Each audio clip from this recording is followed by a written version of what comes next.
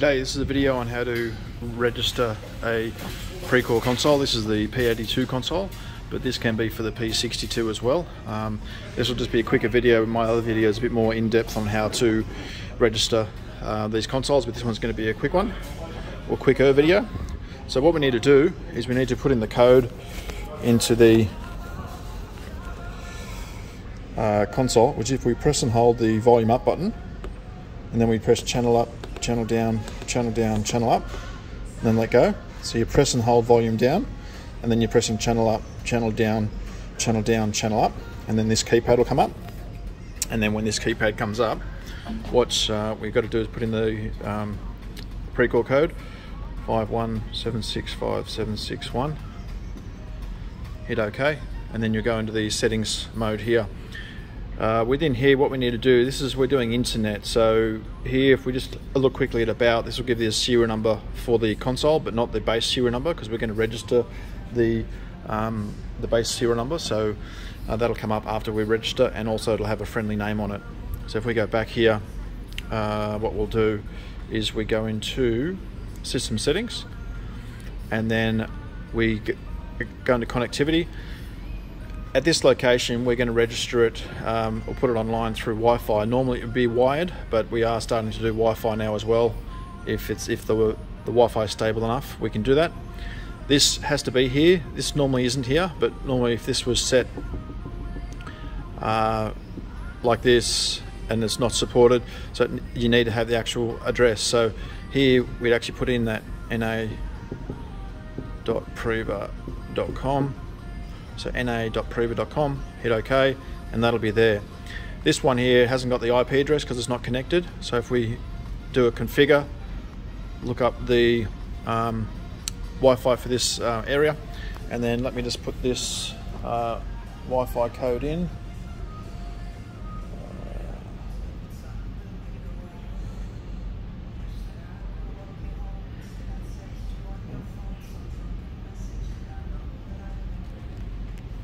Okay, so this is so I've punched in the Wi-Fi code for this location. I just hit connect, and then it'll think about it, connecting, obtaining IP address, and then it will finally be connected, so you know it's actually connected. So you hit the back button, and then you know here it's connected because it's giving you the IP address now for it. So with that, you've got the na.preva.com set. We're doing wireless. We have to put in the password obviously, and then the IP address will come up. If you do wired, it'll actually just come up, the IP address will come up straight away. So that's the case there. So that's all set. We hit back, and then here we're going to go register equipment, and then we go, yep, next, we're ready to go. Here we put register at Precor. So it's register at Precor.com, hit next, and the password is actually password. So punch in password as the password, hit OK, and then here's all the local settings for your particular location you're at. This one, for this location code, is the location code of the actual gym. If it's a brand new gym, before you go to site, you do have to have that location code. So normally you'd send to Precor head office or the area director. I'm in Australia here, so in Australia we'd send an email to him or message him, and he'll set up this brand new location code for this actual gym.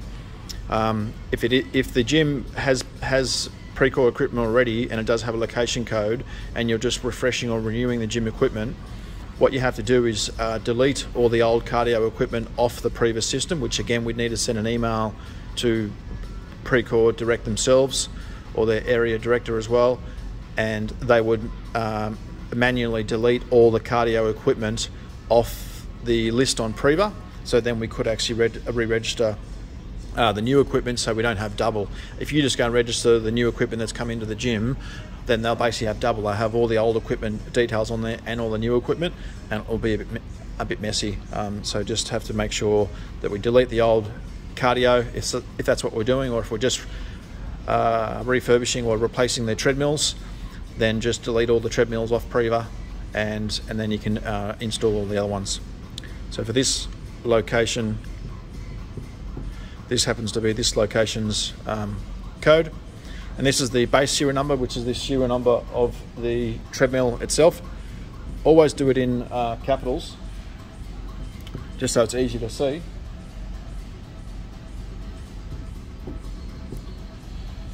And then just also obviously double check your numbers that they're correct. At the end, I'll show you on a couple of others. I'm registering a fair few pieces of equipment here. At the end, it'll basically tell you if you've done something wrong, or whether if you got the password wrong, or the base serial number's already been registered at another gym or something like that. Then it'll tell you that at the end. So this here, we're going to do treadmill number 2.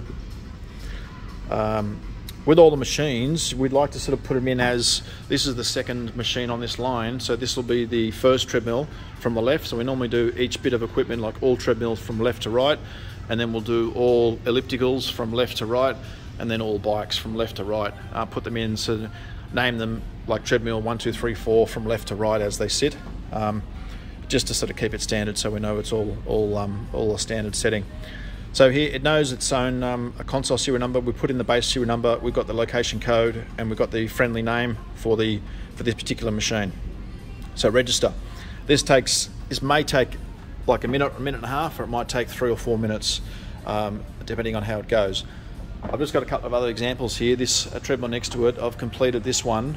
This one is how this one will look after a couple of minutes when it finally registers. It should say this. So the current software version they had when they made this actual console is this one, but the latest version has come out as this. So what it will do is, if we just hit finish, it gives you the summary, and then overnight at a certain time it will upload the latest software overnight. Precor normally pushes through software at about 2 or 3 in the morning to these consoles. As long as the machine's not being actually used at the time, they try and push the software through.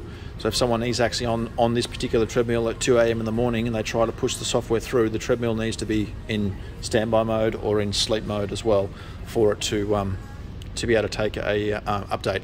So if 1 machine or 2 machine people are on them, then it will probably do it the following night, or the next time they push through a software update, it'll just update to the latest version again there, the one that they're pushing through at the time. So I just hit finish on that registration, and then on this one we'll just hit the back button until we go all the way back out, and then we'll reset all those settings and then start back up again at the startup screen. These other ones here, I've left these as a fault. I've made them as a fault. This one I made the password wrong with this one, so it's saying the usual username and password's wrong, like a phone thing. So with this we would hit next, and it goes back in there. It remembers some of the things we registered, so we'll hit next here. The password's there, which was password is the password. Hit next, and then that's all the basic details on that. But what we probably did here, actually, what did I do? Register. Oh yeah, see, here's what I did on this one. I did the R rather than P, so that's why it didn't register. So I'll go back here. Precor. Come on. Precor.com. So register at Precor.com. Hit next. The password's correct. Friendly name's all still there. And then this will now think about it and register. We'll come back to that just to make sure it's done that. This one here we can see is still thinking about it and registering the console. And I've got another fault with this one here, which this one was set up in our warehouse as a demonstrator version, and we did register it. So it's saying that the base serial number is already in use and registered on Preva with Precor at another location. So that means that this actual base of this EFX, rather than the console is brand new out of the box, so that hasn't been registered. But the base has been, because maybe we had a different console on here, or maybe a P62 console, and it has already been registered with Preva. So what we need to do here is email Precor direct, the factory direct, or your local area director for Precor themselves, and then have them delete this particular, or email them this particular the base serial number, and then have them delete that off the system, which sometimes they can do that within 5 or 10 minutes of emailing. They can, if they see the email, they can delete it, and then you can re-register it again. So then you just go through the same settings we've done before and do it. So this one hasn't registered because we need to delete that. All these other ones have registered as well. Once you know they update and the internet is connected, and then it updates the software, once you have this Run TV on the middle of the screen, you know it's also on the internet as well. If we find one here that isn't, yeah, that one's got Run TV as well. I think one of these bikes haven't updated yet. No, they all have. I've missed it.